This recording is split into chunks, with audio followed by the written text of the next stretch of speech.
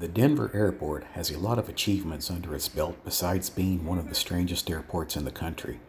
The airport has 6 total runways, making it the 3rd largest airport in the way of runways. It is also the 2nd largest airport in the world based on the total size of the airport, and is second only to the King Fahd International Airport of Saudi Arabia. The Denver airport has been voted North America's best regional airport and the 5th best regional airport in the world.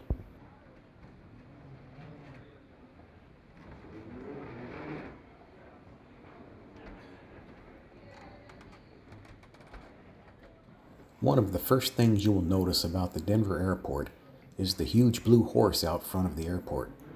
This sculpture was made by the famous architect Luis Jimenez, and most of his sculptures can be found all around the United States, including this large blue steed. A few other of Jimenez's sculptures include the Vaquero located in Houston's Moody Park and the Man on Fire sculpture, which can be found in the Smithsonian in Washington, D.C. However, this large sculpture is known as the Big Blue Mustang. It is an eerie sculpture that welcomes people into the airport.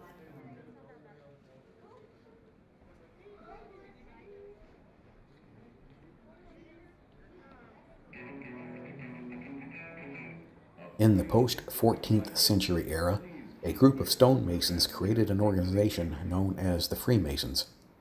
They are a prestigious group, and it is very hard to join. Only a few presidents were ever inducted into the club, including George Washington. So what does this have to do with Denver Airport?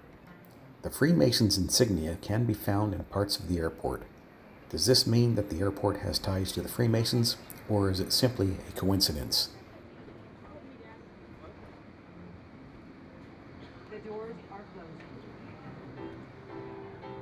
Please keep clear and hold on for departure. Many have taken the conspiracy theories that are connected to the Denver airport a little too far, and this includes what is revealed about the airport when you see it from a bird's eye view. Certain parts of the airport form dark symbols from the world's history. While this is most likely just a coincidence, many have taken this to mean something deeper within the airport.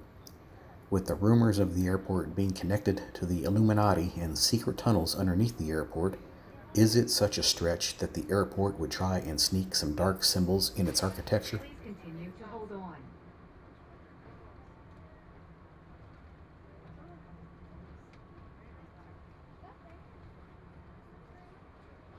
No other airport in the world has as much art on its walls than the Denver airport. The art in the Denver airport is very impressive, and it covers most of the airport. Hold on. There are paintings on the walls as you walk to your flight. There are also paintings everywhere else. If you look up on the ceiling, you'll likely to see some art. If you look down, you'll likely to see some art along the floor beneath your feet. The official Denver Airport website classifies the art into 3 different categories: the current exhibits, the past exhibits, and the collection, which is still there. Much of the imagery in these paintings depicts strange things that many people think are tied to dark things, or maybe they're just unique paintings. Exit here for all A gates.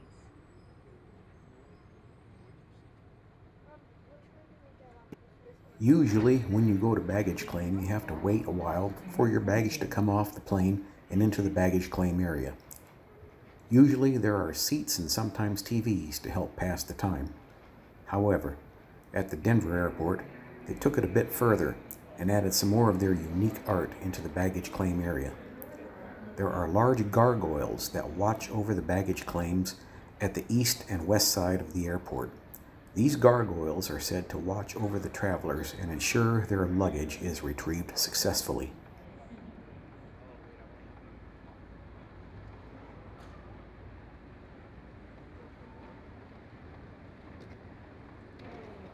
Many airports are starting to adopt larger shopping areas in their airports as it is becoming a top contributor to airport income. However, the Denver airport takes it to a whole new level and has added a large shopping district to the airport. Similar to other airports that have large food courts, the Denver airport has large areas where people can shop. These shopping areas can be found near gates A, B, and C in the Jeppesen terminal. You can find a wide variety of shops including bookstores, restaurants, and electronic stores to name a few.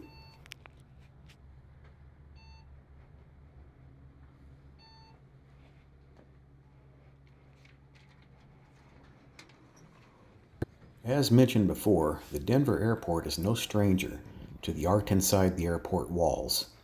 While much of the art in the Denver airport is harmless, the large murals that are painted across large walls have guests worried and a little creeped out. The large murals depict strange imagery similar to some of the paintings found throughout the airport.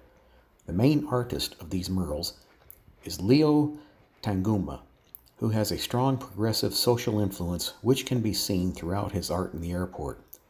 So why did the airport contract him for the paintings?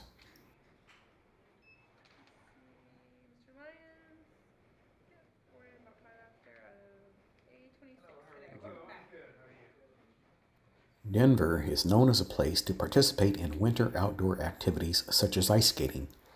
Well, if you are traveling to or from the Denver airport, then you can still enjoy the activity of skating, as the airport has dedicated sections set up for an ice rink. The ice rink is open for 12 hours a day and is completely free of charge. If you are traveling for the holidays and want to get into the holiday spirit, then this can be the perfect opportunity for that while you are waiting for your next flight.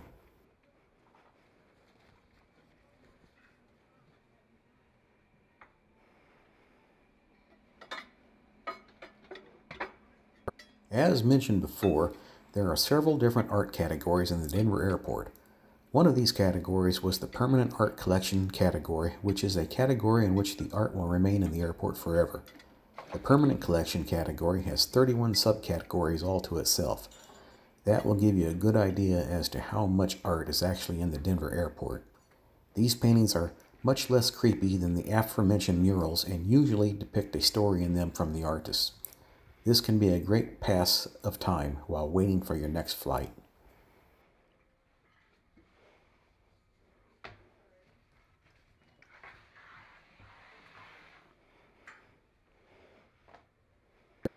Many people believe that there is a large interconnecting set of tunnels and bunkers underneath the Denver airport. Not only that, but many believe that the largest underground bunker in the world is located underneath the airport.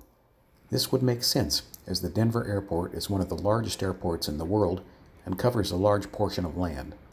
While no one can confirm the existence of the largest bunker in the world, there is definitely connecting tunnels under the airport for staff.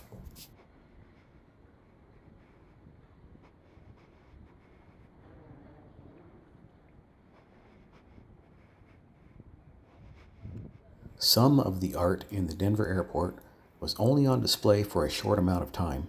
The Denver airport quickly began growing its art department and had to retire some of its older artwork to make room for the newer works. There are over 50 different unique art exhibits that have already been retired from the Denver airport.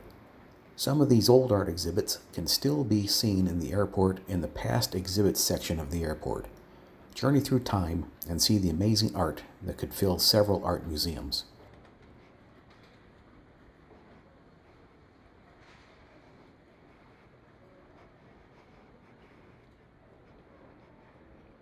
There is a strange stone slab located in the Denver airport that represents a time capsule that is supposed to be opened in the year 2094. The markings on the slab of stone are that of the Freemasons, and it has made many that much more curious to find out what is inside the time capsule. Many have asked the airport personnel what is up with the time capsule, and they have responded with, "You'll have to wait to find out." For many, that wait is too long, but the mystery is still up in the air.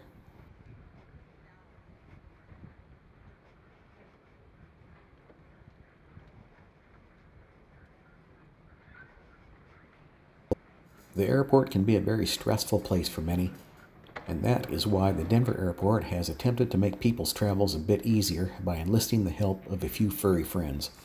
What is more stress relieving than seeing a cute dog or cat and petting it? There is a long list of volunteers who allow people to pet and cuddle their pets for stress and relief during the airport experience. This program is called CATS and stands for Canine Airport Therapy Squad. These therapy pets can quickly change your attitude about your airport experience.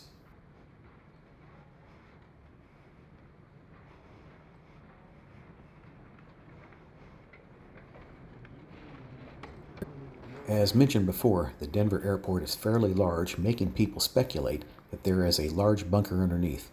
The King Fahd International Airport in Saudi Arabia is the only airport that can stand up to the sheer size of Denver Airport, reaching 77,600 acres of land. Denver Airport is closer to 13,571 acres. While this number may seem like a large difference, it still shows how large the Denver Airport is, making it the largest U.S. airport. Why the Denver Airport is so large is a question that has fed the fire behind many conspiracy theories around what lies under the airport.